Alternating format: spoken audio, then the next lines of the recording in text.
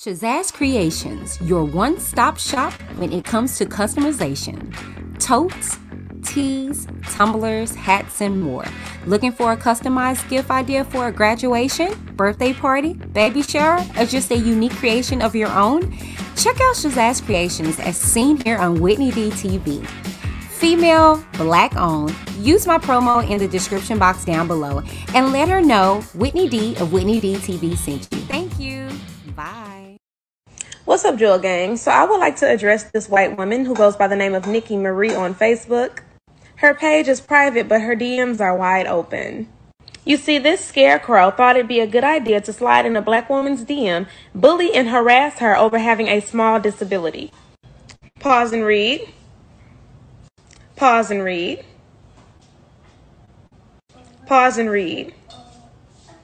You see, this beautiful black woman you decided to harass for having a small disability, when being compared to you is walking art. Black women are literally walking Picassos, which is why snow roaches like you envy us so much. You look like the cashier at H-E-B that has to call the manager every 5 seconds because you're too stupid to work the register.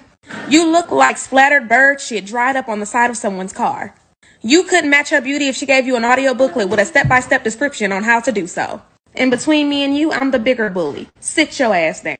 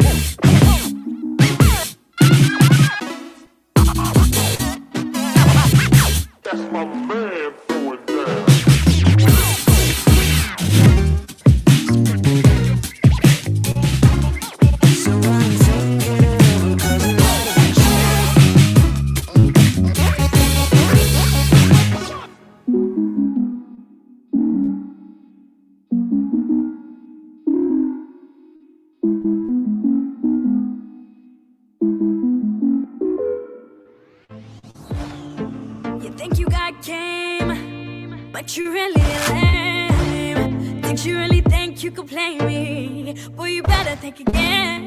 Quick to say these girls ain't loyal, but you got 7 girls sitting paying your phone. Now tell me who's really loyal? It ain't you. These boys ain't loyal, talking about us girls, saying that we all bodies. But us girls will hold it down, pick you up when you down, and give you anything you want. You're trying to run game that's already been played, gonna get your heart broken. Do you know who you are dealing with? Liar, liar. Thought you were slick. Liar, liar. But I'll always be flyer. Liar.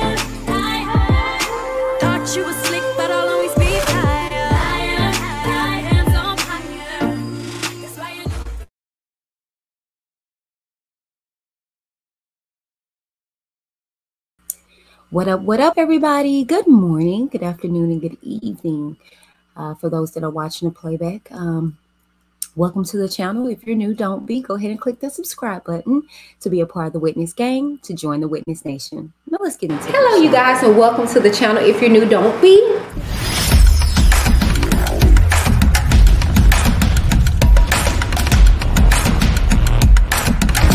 I'm Whitney.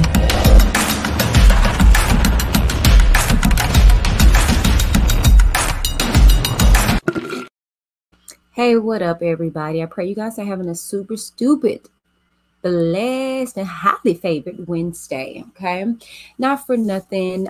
This is a pre-recording, so I can't see the wonderful people that are here in the chat. However, hello, everybody, and welcome to Whitney DTV. Okay, I should be interacting with you guys though. So hey, everybody. Okay, not for nothing. I wanted to get this transcript reading out of the way because tonight I pray you guys are joining me for my first installment of Where Were the Parents Wednesday. That's right, you guys, tune in tonight at 7:30 p.m. Central Standard Time right here, same bat place, same bat time, for our first installment of Where Were the Parents, as we take a look at why situations that cause for us to look and ask, where were the parents? Okay, that is going to be tonight again at 7:30 p.m. Central Standard Time, and it's already scheduled, so you guys can actually click the link that I will provide in the chat, or you can just head on over to my channel, click on the pre-schedule, and you can set your reminder so you will not forget, just in case of sometimes YouTube forget to send out that notification. Okay, not for nothing, that will be taking place on tonight, so I will not be doing any script reading, and that's why we're here right now. Okay, not for nothing, you guys, I want to give you guys an update. I try to keep you guys current as much as I can. Okay, so let's go ahead and get into this update pertaining to the trial. Okay, so I'm gonna go ahead and share my screen with you guys now. And since I am using content from another channel, I will, however, be placing my banner on top of it. But here is where I get most of my updated news. BNC on YouTube is pretty current. It's between there or New York Times, because this trial is taking place in Brooklyn. So it will be local news that we'll be covering. Okay, not for nothing, BNC is wonderful. I try to go on there constantly to check an update. As you guys see, it's like 10 to 11 minutes long, so bear with me. Okay, but you guys stay tuned in regards to what is about to transpire on this trial. Okay, so here we go.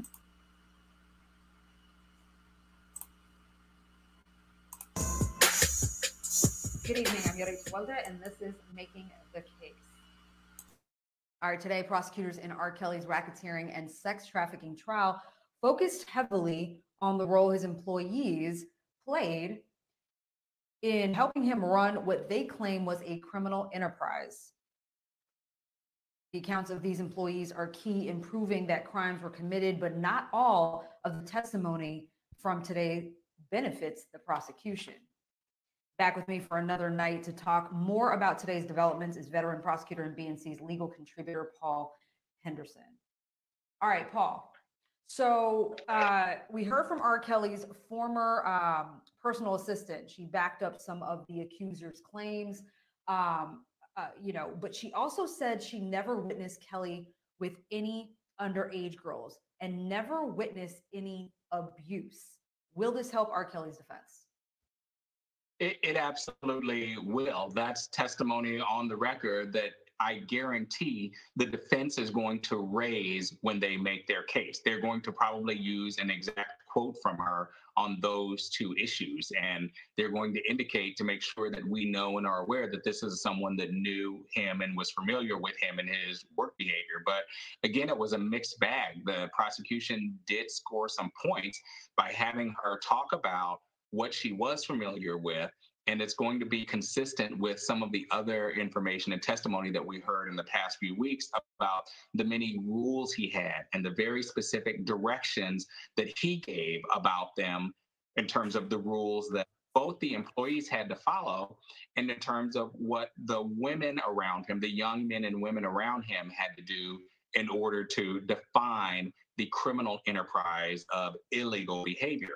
And so when you see on the board where they're talking about punishment being real, this is punishment both for the alleged victims and for the employees.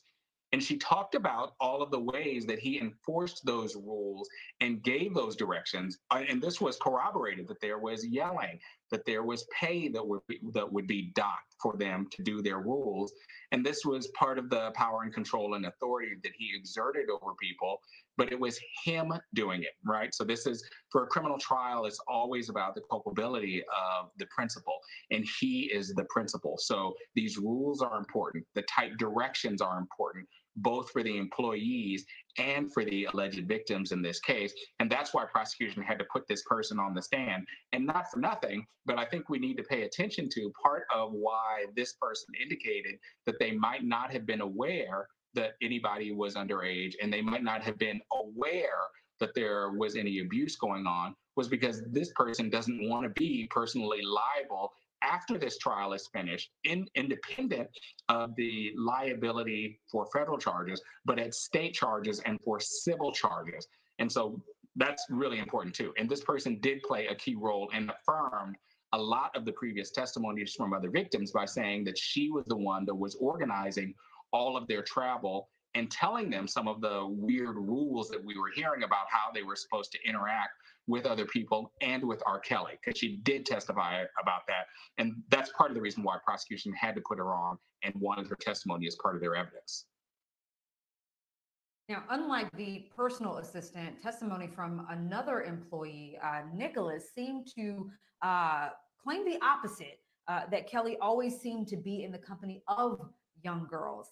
He also said that he quit because it was a hostile work environment and he wasn't comfortable with what he was witnessing. Now, both his and the former assistant's testimony can be true, right? But can it hurt the defense? Well, I think it hurts the defense in as much as what Nicholas was talking about was consistent with what other witnesses has testified about as well. And I presume that the prosecution is going to talk about bias, which, and as you know, bias is always an issue with every witness and every person that comes onto the stand to testify in a case. And so it's completely credible that people testify inconsistently with each other, but it's the jury's role to determine facts and the jury's role to determine what they believe actually happened. I believe that they put Nicholas on afterwards for him to confirm that, yes, there were strict rules. Yes, there were a lot of directions, all orchestrated by R.Kelly himself. And there were all of these things that focused on punishments or rules around or repercussions from breaking the rules or not following the directions. Again, from R.Kelly. That's what's important here. The other thing that's important is, while Nicholas saw some of the same things that the first person testified, the personal assistant testified about, he was very clear and identified that they were young, very young girls. And that's what he noticed. I think that's going to be really important. And since they were talking about the same things, the jury's going to have to choose which one are they going to believe over the other. And I think that will be influenced by the other statements that I heard from other victims.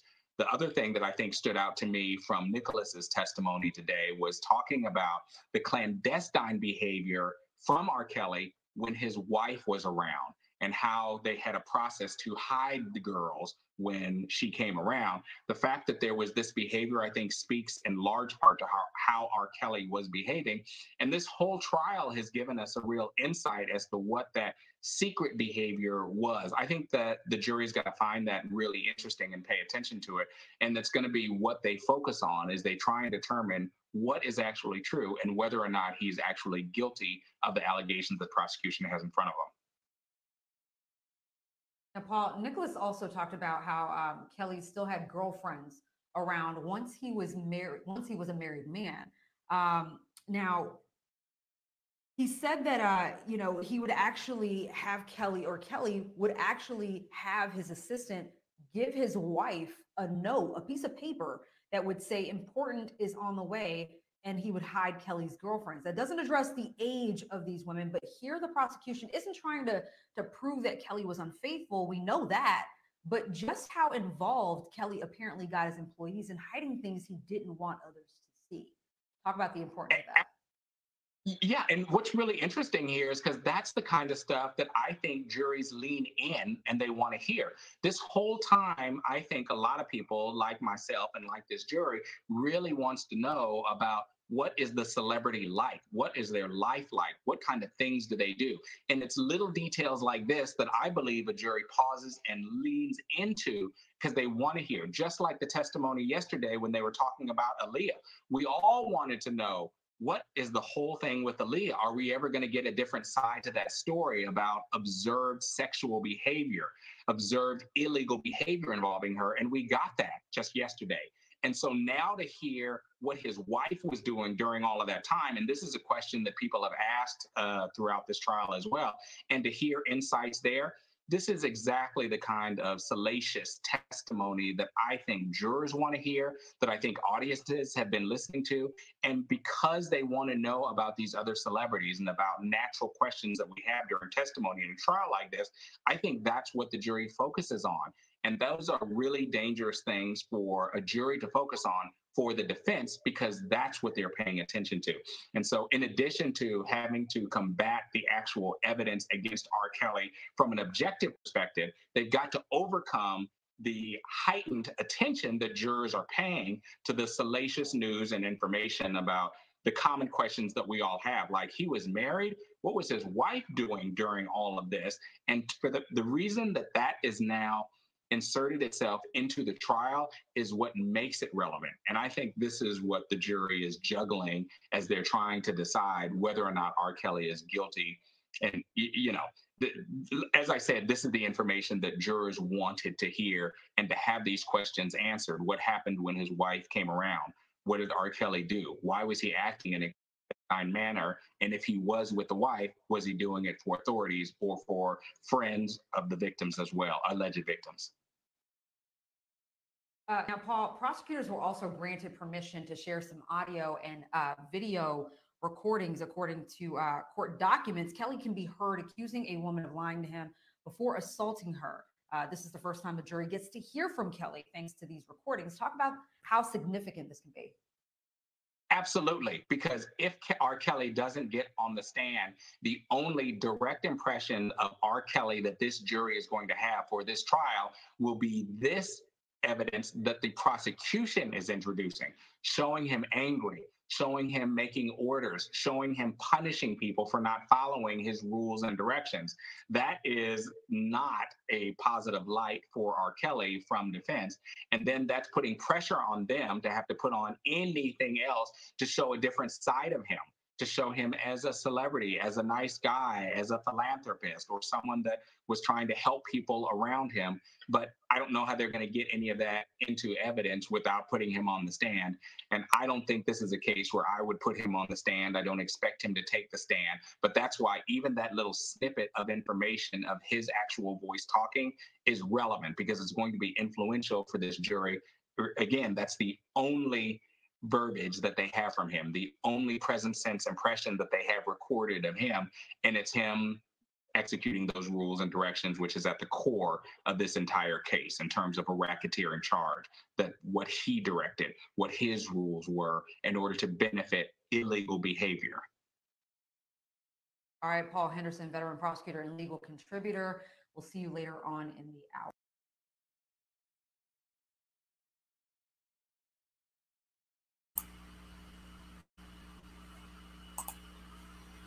All right, so you guys were able to hear that clip, and the motion has been granted. It's safe to say the motion has been granted.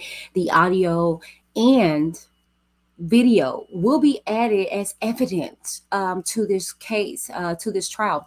And as you guys also heard that, you know, it would not do the defense well to put him on trial. Will we hear from R. Kelly? We have no idea. Not for nothing, this is the information that countless of us here on YouTube brought to you guys on yesterday, and now we hear that it actually has been granted.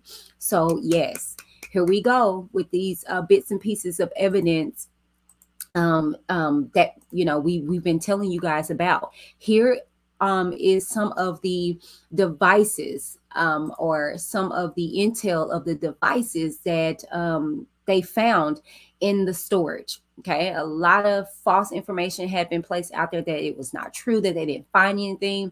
Well, this is a piece of what they found, you guys, to say the absolute least. It's no question about whether it's him or not. And I know a lot of people were saying, well, it's nothing taking place on the audio, on the video, you can't see anything. Well, like I tend to remind you guys, it was an audio clipping what slammed Harvey Weinstein. So let's not get it misconstrued. You can't go around your own voice.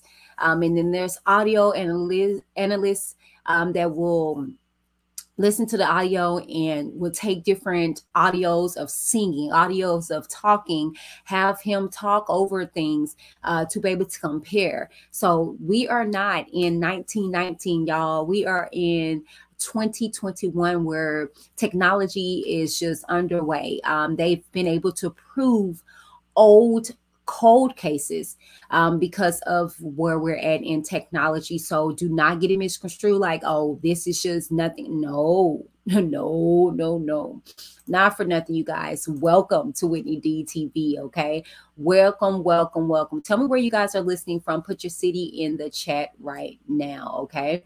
Not for nothing. Uh-oh, I am in the wrong category. Okay. Not for nothing. Welcome.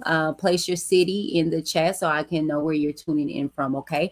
Make sure you guys keep it cute so you won't get the boot. Okay. What that means is that you do not have to agree with me, which I mean, I'm going to be reading from the transcript. It's not really much there, just black and white. However, I will be putting my commentary in between. If you disagree with that, that's okay. But please do not spam my chat with your free R.Kellys. I guarantee you, R.Kelly is not looking in on my channel. Okay. I think he's focused more so on the trial. Okay. And you may want to take that word that will be highly supported. It is not here, okay? I'm biased here, but I'm absolutely fair, to say the least, okay? So make sure you guys keep it cute so you won't get the boot, okay? Make sure you guys like, share, and subscribe if you have not done so already, okay? Sharing is caring. Click out of the chat if you're on your phone and click that share button so you're able to extend this video out to all of your platforms that you may be associated with, okay? Want to take it a step further and support my channel? Join the channel so you can be able to support me on a monthly basis, okay? And not for nothing, if you like to support my channel monetarily direct, here is my Cash App. It is Whitney D 2014. Make sure that you get that money symbol, okay? It will also be located, boom, right there at the bottom. If you do not have Cash App, I do have PayPal, okay? And that's how you can send your form of support to me, okay? Not for nothing, let's go ahead and get into everything. Tell me what you guys think about what you guys heard in regards to the grant of the motion of receiving those evidence of audio and video. What do you guys think in regards to the evidence being brought in? What do you guys feel as in regards to what this is going to do? Okay, in regards to the trial. Not for nothing. I hope you guys join me tonight. As I stated, we will be getting into the first installment of Where Were the Parents, where we take a worldwide, we look at worldwide situations that cause us to ask ourselves, where were the parents in this situation? In lieu of everything going on with the trial, everybody is asking, where were the parents? Where were the parents? You get one crop of bad parents and all the parents are under the same analysis, understandably so. But we're going to actually take a look in the R.Kelly trials amongst other worldwide situations, and we're going to look over them and ask those situations as well. Where were the parents? Okay, so tune in tonight at 7:30 p.m. Central Standard Time as we just delve into different situations, okay? And not for nothing, let's go ahead and give a shout out to the R.Kelly case open discussion. I got introduced to this wonderful group on Facebook by way of Robert Keller, who also provides transcripts on a regular inside this group, along with the other awesome administrators. So you guys, please head on over to them, okay? We will be getting our transcripts from the R.Kelly case open discussion. So shouts out to them, and they're wonderful admins because they're on this case, to say the absolute least. Okay. Not for nothing, you guys, that's where we're going to be reading from. Let me go ahead and share my screen with you guys. We're going to get into the rest of the transcripts pertaining to John Doe number 2. This is where I will be reading my transcripts from, because this is going to correlate with our first story on tonight. Okay. So make sure you guys again tune in for that. Okay. We left off the other day at 1850. They were in a form of recess. Okay. And so we're just going to finish off there. Okay. So yeah, let's go ahead and get into this. All right. All right. Proceedings. Afternoon session in open court. Jury not present. Parties present. The clerk. All eyes. The judge. Sorry, y'all. The judge. Everybody can have a seat. All right, let's get the witness. We got everybody already. Okay. Anything before we bring the witness? I'm sorry, Mr. Koenig. Yes, a brief non-record issue, Your Honor. The judge. Sure. He can still go get the witness though, right? Mr. Koenig. Yes. The judge. Thanks. There was a pause. Witness enters the courtroom. Are we ready for the jury? Okay, let's get them in. There was a pause. Jury enters the courtroom. The clerk, you may be seated. The judge, all right, everybody, I hope you enjoyed your lunch. We are ready to resume with the direct examination of the witness. Go ahead. Ms. Giddis, thank you. The clerk, the witness is reminded he's still under oath. And for you guys that aren't aware, this is John Doe number 1. And he is finishing with the direct examination of him. Lewis, yes. Ms. Giddis continues the examination. Earlier today, you testified about the first time that you met the defendant, who was, do you recall the name of the individual who the defendant wanted to be put in touch with that day at the McDonald's? One of the managers. Do you remember her first name? Valerie. And no shade, no tea. I really think that was just a lure, if you will. He really wanted this little boy's number and stuff like that, but to distract and play it off, I think he asked for the managers to give it to the manager as well. But I really think quiet as kept. This Negro didn't want nothing to do with Valerie, the lady or whatever. It was just kind of the diversion, if you will.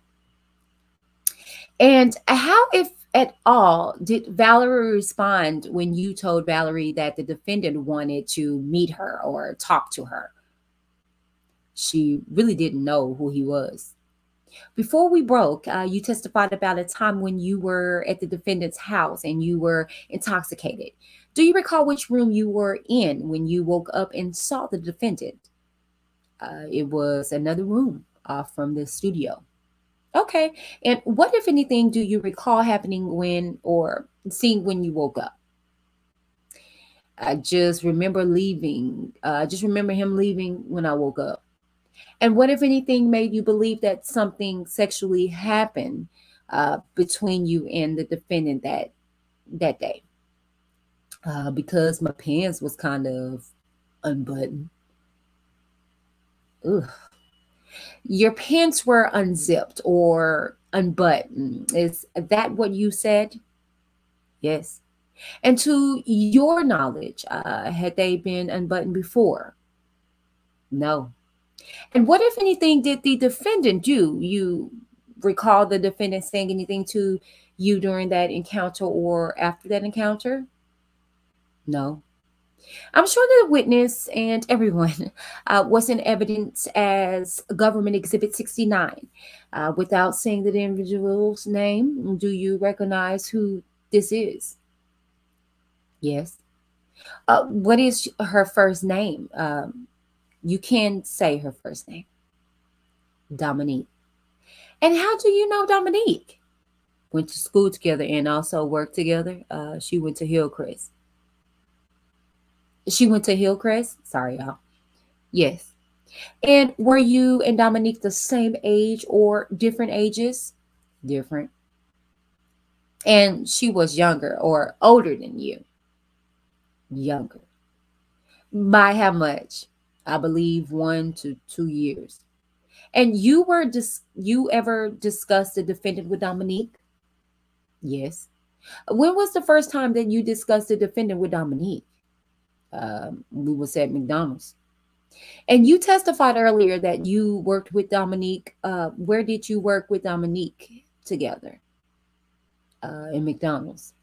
And which McDonald's was this? Christian Park, Illinois. So a different one than the Markham McDonald's where you met the defendant. Correct. And what caused you to discuss the defendant with Dominique?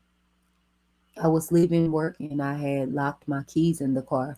And Rob House is kind of like maybe 10 minutes away from there. So I had, when I went back in, I was joking with Dominique, like maybe I should see if my Uncle Rob will help me get in my car. How did Dominique respond? She said, "You know Rob too?" I was like, "Yeah." She was like, "That's my boyfriend." I'm like, I didn't believe it. Child. So it's safe to say Dominique will take the stand. And allegedly, from what I heard, she's already in New York. What, if anything, did she do or say after that? She showed me the tattoo behind her ear.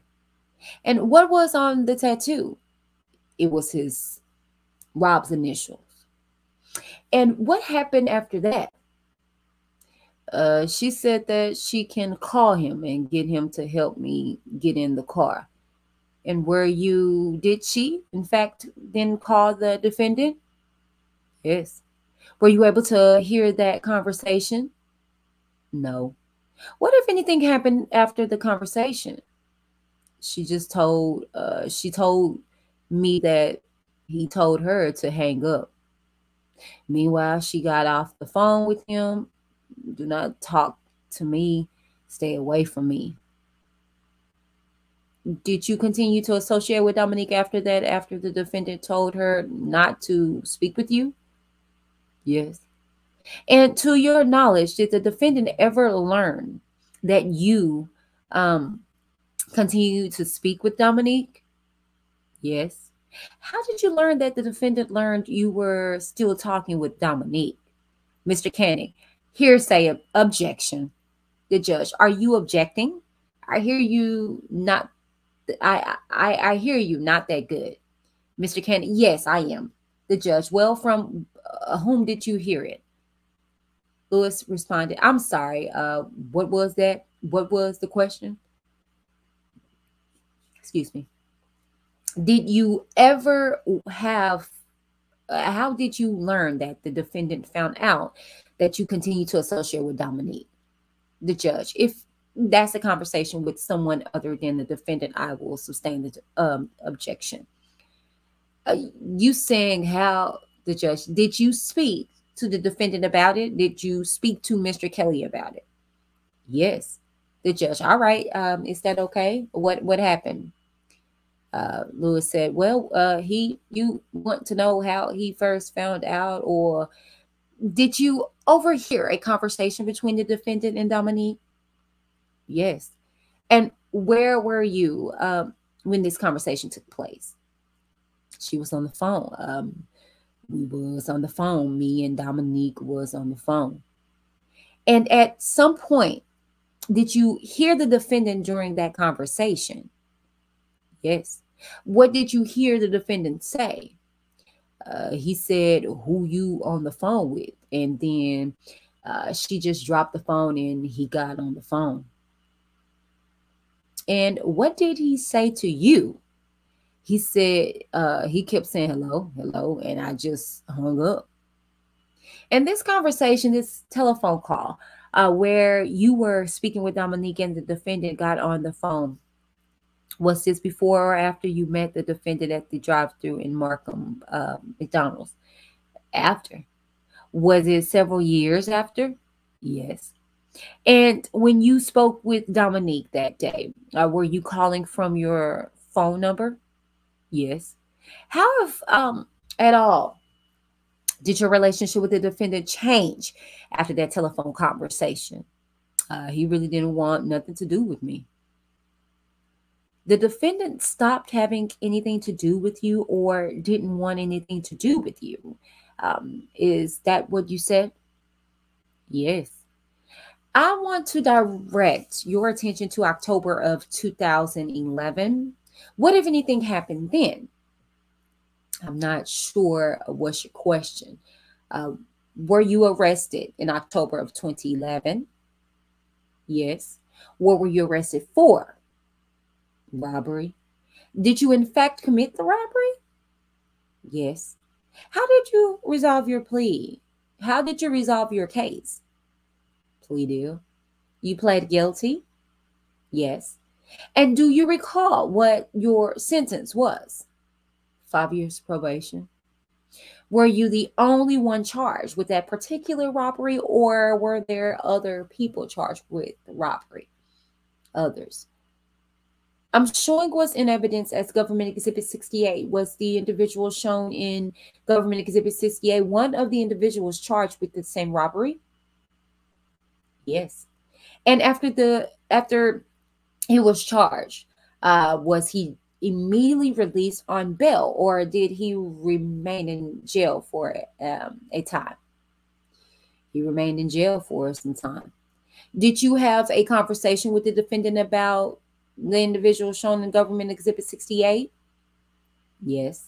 What was the nature of the conversation? He had asked, have I seen him? And he was asking, he said he haven't heard from him. He been trying to get in touch with him. Who asked you if you had seen the individual shown in 68? R.Kelly. Did you tell the defendant where the individual shown in 68 was? Yes. What, if anything, did the defendant say? He asked why he was still in there, and I told him because he didn't have bail money. And what happened?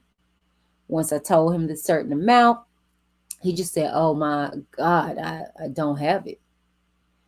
At some point, did the defendant provide some money for the individual bail? Mr. Koenig, objection. The judge sustained unless you had a conversation with the defendant about it. Lewis, yes, I did. The judge, okay, you spoke to Mr. Kelly about this subject, about giving bail money. Yes. The judge, all right, go ahead. And what, if anything, did the defendant say or do? He did. So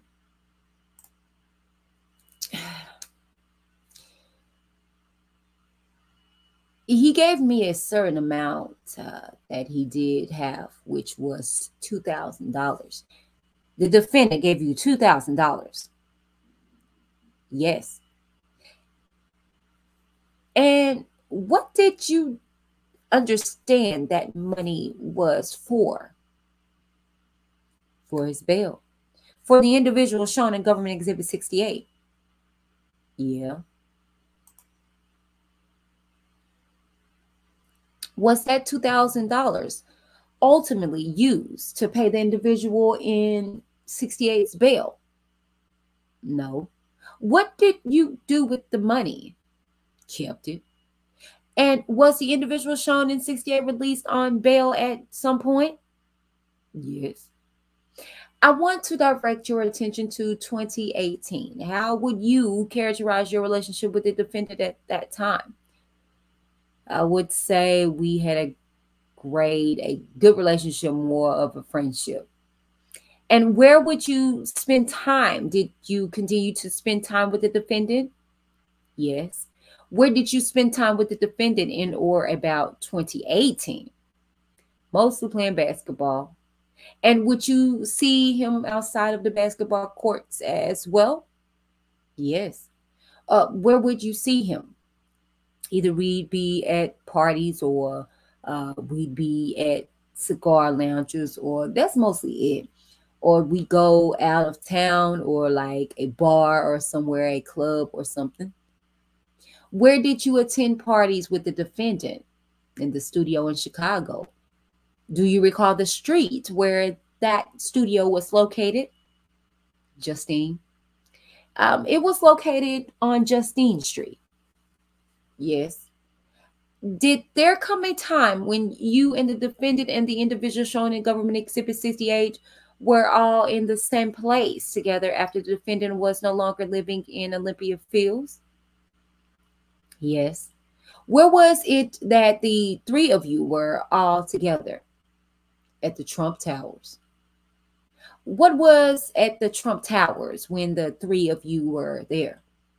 Sorry, what was the question? Who, if anyone, lived at the Trump Towers when the three of you were there? Robert Kelly. The defendant? Yes. How did it come to be that the three of you were at the Trump Towers together? He called me and told me that we need to fix our relationship, me and the individual, and that we need to be more like we're like brothers. So we need to fix the situation. Who had called you and told you that you needed to fix the situation? Robert, the defendant. Yes. And what had you testified earlier today before we broke for lunch that you brought the individual shown in Government Exhibit 68 to the defendant's house when you were still in high school, correct?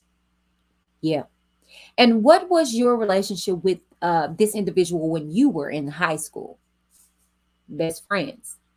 And at some point, did your friendship deteriorate?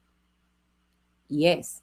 And was that prior to the time when the defendant said that you needed to fix your relationship with this individual in Government Exhibit 68?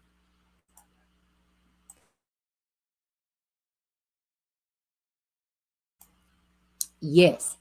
What happened after the defendant said that you needed to fix your relationship with him, with the individual in 68?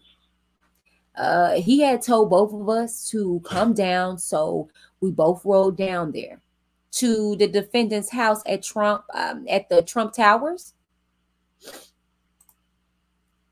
Yes. What happened when you arrived?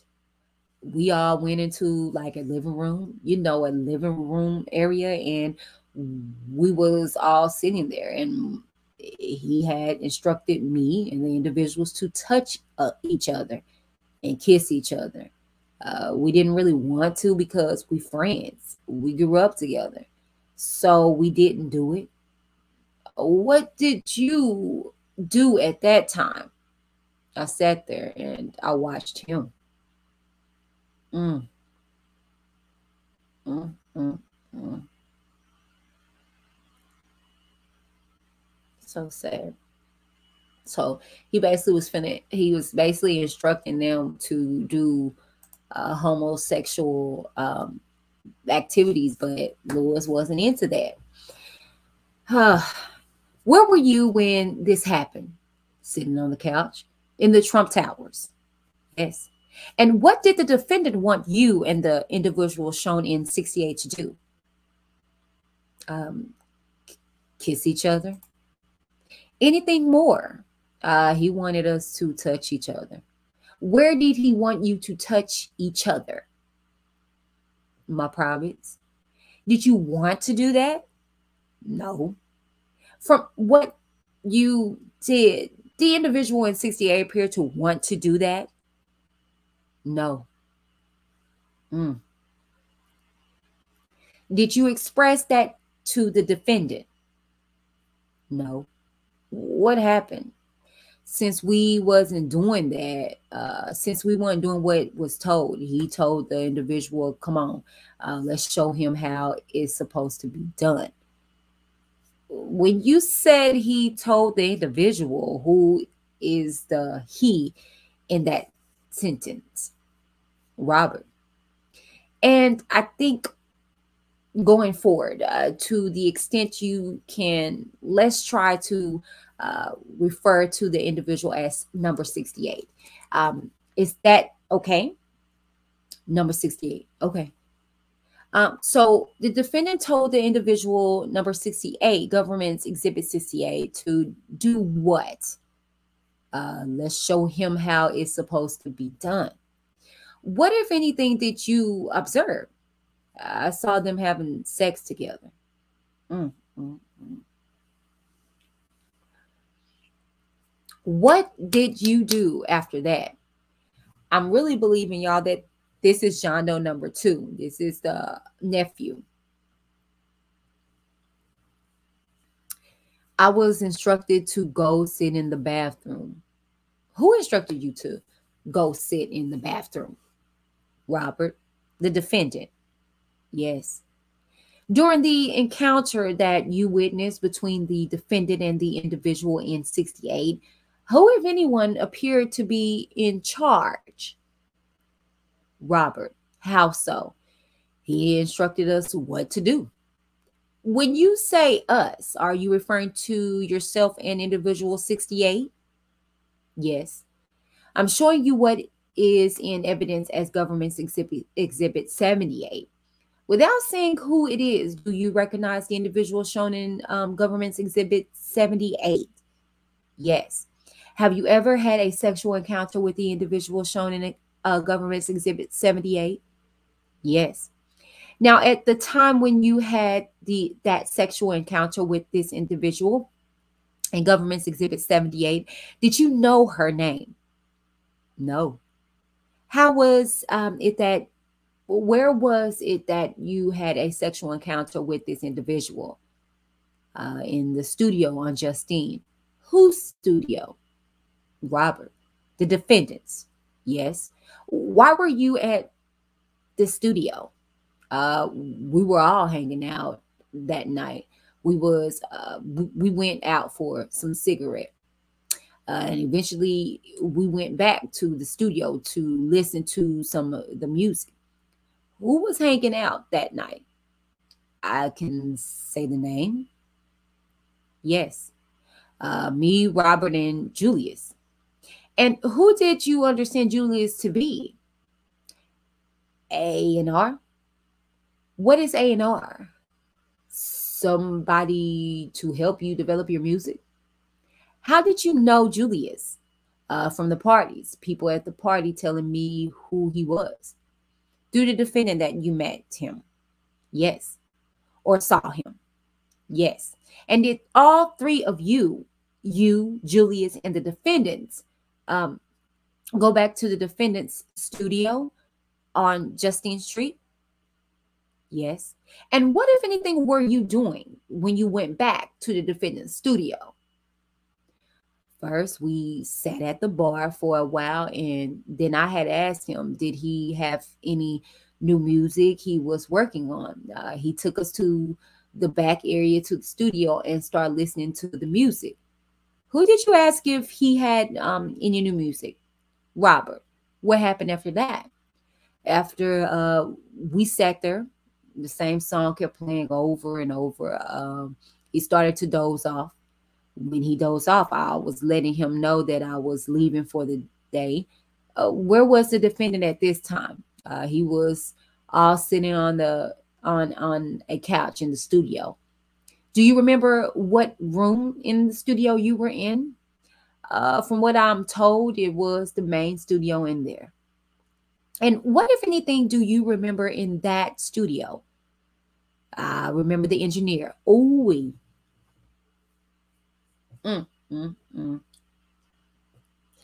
All the mixing materials and the keyboard, everything. You testified a moment ago that he dozed off. Who dozed off? Robert. At that time when the defendant dozed off, where was Julius? He was still sitting on the couch. What happened next? I woke Rob up and told him I was leaving. He said, okay, you can walk me out. Instead, we went into another room. Who went into another room? Me and Rob. Where was Julius at that time? Could you tell? He still stayed in the studio. And do you remember which room you went into? Like another room, like right next door to the studio. What happened when you went next door to the studio? He told me he wanted me to have sex with his girlfriend. How how did he describe his girlfriend? Just told me she was a girlfriend. How did you respond? I said, okay. What happened? He had left me in there for a minute, went and got her, brought her back, and then when she got there, he instructed her what to do. When you say he left you in there for a minute, did you literally mean a minute? Probably like I would say maybe 10, 15 minutes. When he returned, who was with him? The individual. The individual shown in Government's Exhibit 78? Yes. Prior to that time, had you seen this individual, the one shown in Government's Exhibit 78? No, just looked maybe familiar from women from the basketball court. But I never seen her like in person, met her. Had the defendant ever introduced you to the woman in 78? No. What happened when the defendant and the woman in Government's Exhibit 78 came into the room? He instructed her what to do. What did you hear the defendant say to her? Told her to give me oral sex. And how was the individual in 78 dressed when she entered the room? She had on just a t-shirt. And what happened when she came into the room and after the defendant told her to give you oral sex? She then gave me oral sex. Where was the defendant when that happened? Standing off into the corner. What, if anything, was the defendant doing when that happened? Recording. What was he using to record? iPad. This nigga. I promise you, this is a hand over fist case, to say the least. How were you able to see that? I was still sitting down in a chair. She was on her knees. I could see him right there. Could you see the iPad? Yes. Could you see what was shown on the iPad? Could I see what was shown? Could you redirect your question? Sure. Were you able to see what was being recorded on the iPad? No. Why not? It's faced towards him. And what, if anything, did the defendant do or say while the individual shown in 78 was giving you oral sex, aside from the recording? What was he saying? Just telling her, call him daddy, call him by his name. So this dude was instructing them to say, okay, anyways. And the defendant was telling the individual in 78 to call who? Daddy? Me at the moment. During that encounter, who, if anyone, was giving instructions? Robert. What, if anything, did you do while the defendant gave instructions? Sat there. Did you say anything? No. What, if anything, did the individual in Government's Exhibit 78 say during that encounter? She just did as she was told. She didn't say nothing except call me by my name and call me daddy. To be clear, I don't want you to say your name, but did the defendant use your real name when he told her to call you by your name? Yes. How did you respond when the individual in government's Exhibit 78 was giving you oral sex with the defendant in the room? How did I react? Yes. I was just sitting there. I really couldn't get really excited because it was an uncomfortable situation. What made it uncomfortable? Because Robert was just standing there. The defendant. Yes. Did you want the individual shown in government's Exhibit 78 to giving you oral sex in front of the defendant? No. What, if anything, did the defendant say? He seen I wasn't getting excited from what was going on. He was like, I'm confused. I don't know what you want. I don't want if you want, I don't know if you want a woman or a man. Just to be clear, for the record, when you say that you weren't getting excited, do you mean you weren't sexually responding to what was happening? Yes. Mr. Canick, leading the judge, overruled. Excuse me.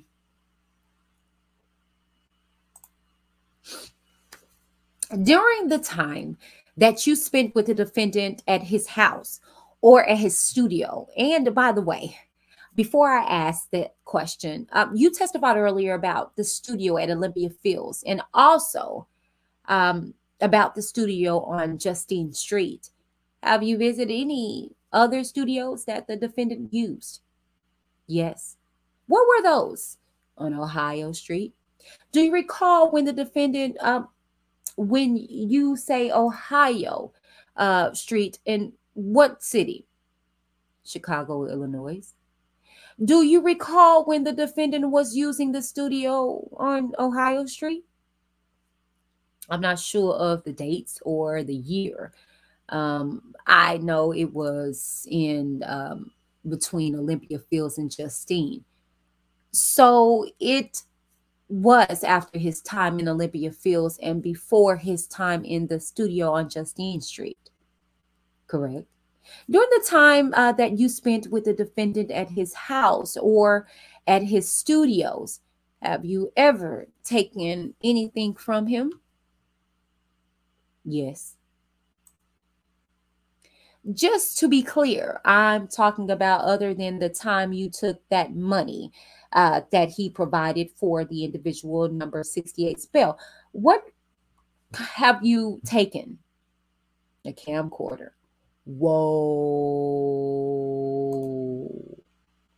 Yikes. When did you take the camcorder from the defendant? You said what? Yes. We was, oh, you said when? Yes. We was, me and one of my friends was at a party. Most of the time, you got to wait around before you get to the party sometimes. There was a camcorder sitting on a desk when a runner, and I asked the runner about it. He had said he thinks it was somebody that left it there from a party. It was there for some days, so I took it.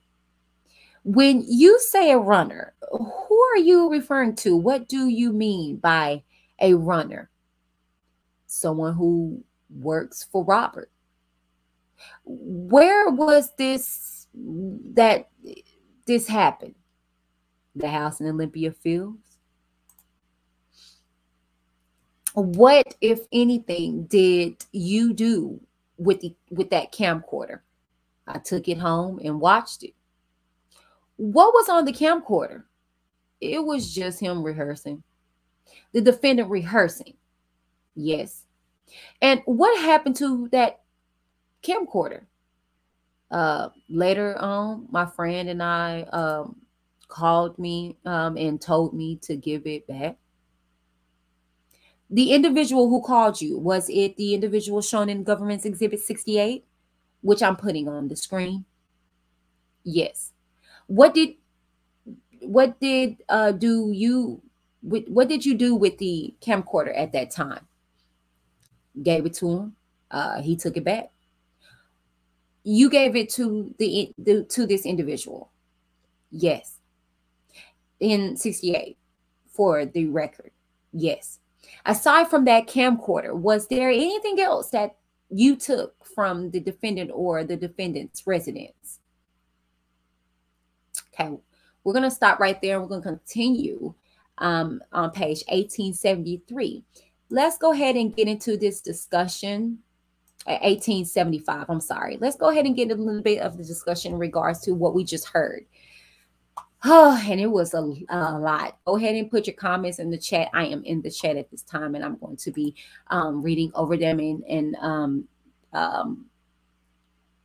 responding to your comments. Wow, wow, wow, to say the least. So we hear about him having sexual relations with another school friend, who I guess we're going to possibly be hearing from. And what I'm thinking, maybe it could be John Doe number 2, or this could be another John Doe that, you know, we'll never hear from. But we are hearing that he had some kind of sexual relation with this John Doe. And this John Doe was younger than him. So this is interesting to say the least. Not only that, we hear that, you know, this dude has a history of stealing. You know what I'm saying? And, you know, we hear about him stealing, you know, money in regards to R.Kelly and that situation. And then we also hear about him causing him to have sexual relations with another young lady who he claimed to be his girlfriend. You know what I'm saying? So this is interesting, and this is stuff that nobody's talking about. Again, shout out to the R.Kelly case open discussion where we just got through reading the transcripts from. This is a very engaging and very resourceful group to be in. It's located on Facebook, and it's very dual-sided. You can be for the support of R.Kelly, or you can be against it, but they allow you guys to have your own opinion in this group. It's really good, and they always post different updates in regards to this particular trial. So shouts out to the R.Kelly case open discussion. Shouts out to Robert Keller, who put me on to this group and who's been just helping in regards to transcripts. Not for nothing. Oh my gosh, like very informative to say the least. Do you think that this particular, I want to say witness, if you will, hurt or hindered the case of the defendants? Of you know, we haven't heard the cross-examination just yet. We're going to get there, but not for nothing. This is to lead up to segue into tonight's first series of where were the parents. Okay, well, we look at some worldwide situations that caused us to ask where were the parents in regards to this trial, in regards to other different worldwide situations. We're going to take a look at, in lieu of everything going on with this R.Kelly trial, everybody's asking, where were the parents? Where were the parents? So rightfully so. So we're going to dig deep into different situations, including this particular trial. So I ask that you guys tune in on tonight at 7:30 p.m. Central Standard Time here at the same bat place, same bat time here on Whitney DTV. Okay, not for nothing, you guys. Tell me what you guys think down in the comments below. Okay, while you're there, please take out the time to like, share, and subscribe to the channel. Okay, now if you guys aren't busy on Friday, tune in here for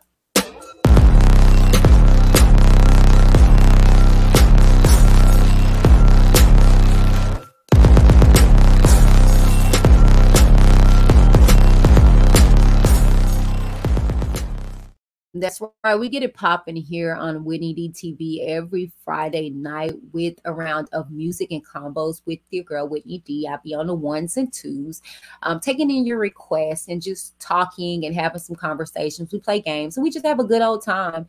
And it's every Friday night here on Whitney D TV. We just loosen up. I do some transcripts reading earlier that day, but then we transcend into music and combos here. So if you guys aren't doing anything, check us out. It is pre-scheduled. So you guys can as well see that link to go ahead and click the reminder. I will place it in the chat somewhere where you guys can actually tune in and get yourself geared up. We have a good time on Friday nights with music and combos, and it's just a lot of fun. So you guys are more than welcome to tune in on Friday as well. And that is something that we'll be doing on a weekly basis, as well as the where we're the Parents Wednesdays. Okay. Not for nothing, you guys. Thank you so very much for tuning in. I will see you guys on tonight. I pray you guys are having a super stupid blessed Wednesday, to say the least. You guys stay encouraged and stay positive, and know that the best is still yet to come for you. And no weapon formed against you shall prosper. Okay. I pray you guys have a great Wednesday.